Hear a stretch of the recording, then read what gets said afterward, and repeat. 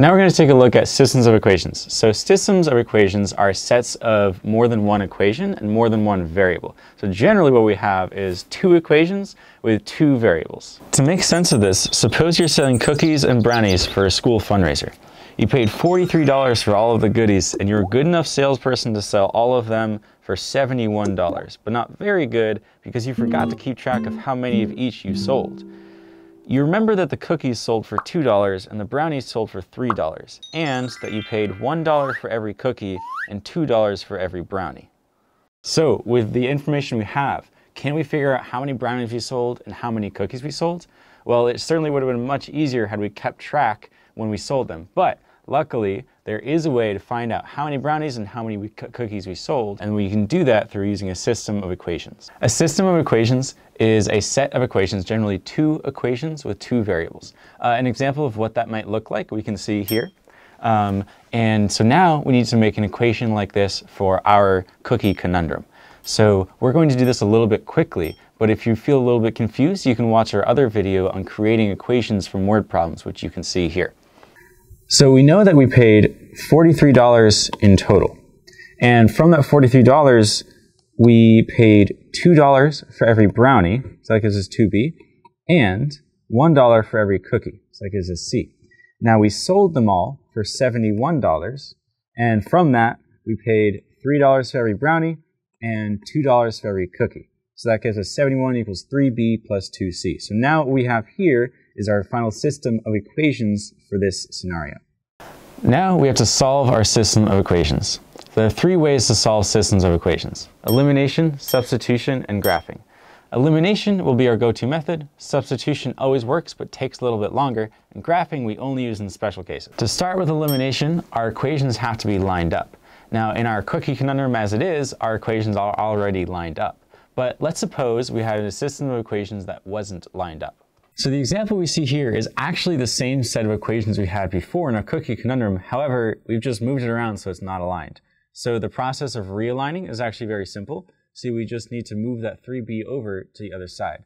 To do that, we just add 3b to both sides.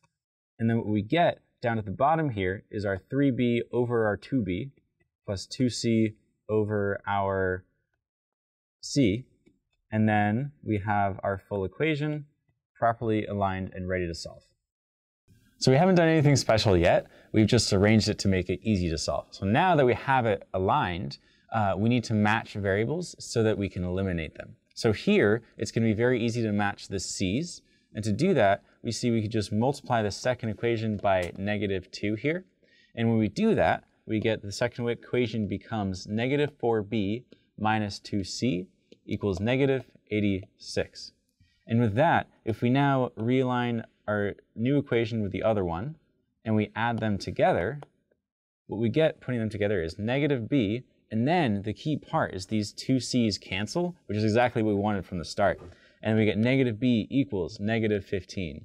And with that, we easily say b equals 15. Great, we know how many brownies we've sold. Go us. Now we need to find how many cookies we've sold. So to do that, when we already have one of the variables that we've solved for, it's easy to find the other. We just take the solution we have, here is b equals 15, and we plug into either of our two equations. Here we're going to do 2b plus c equals 43, and from that we can solve for, in this case, how many cookies we sold. So that would look like 2 times, and then we plug in our value for b, 15, plus c, our unknown, equals 43. And we're just going to solve that equation. And simply we get c equals 13 after doing some algebra. And there we go. We solved our cookie conundrum. Now, I mentioned there are other ways to solve systems of equations. We've used elimination in this case, and in most cases you should use elimination. The SAT sets up the test so that elimination is fastest and easiest for most problems. However, sometimes it's hard to find variables that will eliminate well. In those cases, we want to use substitution, which takes longer but will always work. So now we're going to try to solve our cookie conundrum using substitution. In general, the method of substitution is solving for one variable in one equation, taking the expression you get from there, and substituting it into the other equation. So then you have one equation with one variable, and you solve, just like you would in the general. So let's apply this to our cookie conundrum. So we can start by solving for a variable in either equation. In this case, we're going to start with the second one here, but we could have done the other one as well. And to solve, it's pretty simple. We subtract 2b from either side. We get c equals 43 minus 2b. And so now we have our expression, which is equal to c. So to substitute, we take that expression, 43 minus 2b, and we plug into the first equation here, and wherever we see c, we plug in 43 minus 2b. So that's going to look like this over here. And so from here, now we have one equation with one variable, which is b, and we can solve.